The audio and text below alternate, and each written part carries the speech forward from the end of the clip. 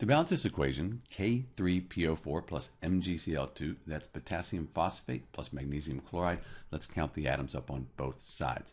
We have 3 potassium atoms, and then I'm going to count this polyatomic ion here. This phosphate ion is just one thing. I can do that because I have 1 here, and then I have 2 here. That'll make balancing a lot easier.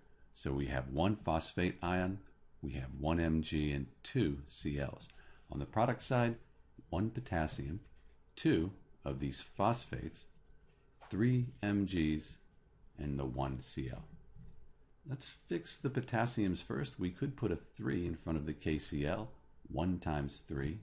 That would give us 3 potassiums. Chlorines, 1 times 3. That would give us 3 of those. So the potassiums are fine. Why don't we just fix the phosphates next? We could put a 2 in front of the K3PO4. That way, we'd have phosphates 1 times 2. That would give us 2 of those. And then potassiums 3 times the 2. We now have 6. So we probably have to change this. Let's look at the magnesiums next. We have 3 here and 1 here. So let's put a coefficient of 3. 1 times 3. That equals 3. And chlorine, 2 times the 3. That equals 6.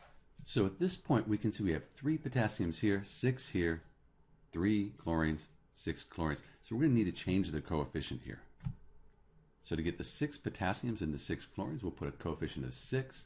And now let's update the potassiums and chlorines. So I have 1 times 6, that's 6 potassiums, chlorines, 1 times 6, 6 of those, and we're done. This equation is balanced.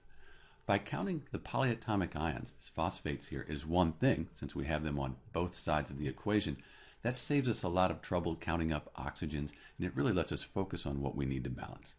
This is Dr. B with the balanced equation for potassium phosphate plus magnesium chloride. Thanks for watching.